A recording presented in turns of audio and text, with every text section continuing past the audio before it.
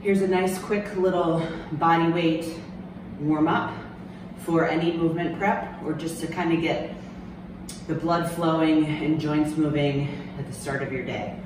So we're gonna stand in one foot, little bend in that knee.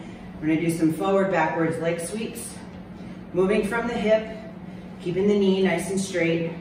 If you need to hold onto a wall or a piece of furniture, that's completely fine. And then we'll do sweeps going left to right, making that foot work nice and hard to keep our balance. And then we're gonna come out to a side here and do little circles, almost like a pendulum with the leg. We're gonna go in both directions. And we're gonna do that on each side. From here, we're gonna hinge at the hips, little bend in the knee. We're gonna walk ourselves out to a push-up position. We're gonna spider lunge, sinking the hips down and alternate sides, making sure that the hips go down to open them up, trying to get the foot as close as you can to the hand, keeping the foot flat on the ground.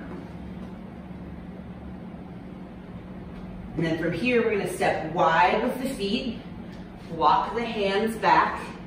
We're gonna plant the hands on the floor. Feet are in a wide stance. We're gonna rotate up and then take the palm and rotate it front to back to front several times, alternating sides.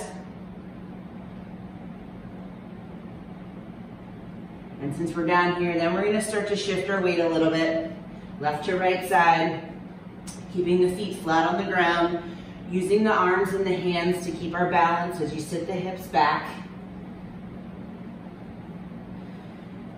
And then from here, we're just gonna step down to our tabletop, round the upper back up nice and high, walk the hands in, and we're gonna just start to shift laterally. So left to right for a few reps, and then front to back, really here at the back, keeping the upper back round. And then we're just gonna do a figure 8 pattern. So the hips are gonna start to move with this, and we're gonna try to keep the upper back rounded up nice and high. And then we're gonna finish up with some lateral rocking. So in your tabletop position, extending out one leg, sitting the hips all the way to the heel, pushing the shoulders past the fingertips. Each time trying to sit the hips a little bit lower if you're nice and tight, and then doing the same thing on the other side.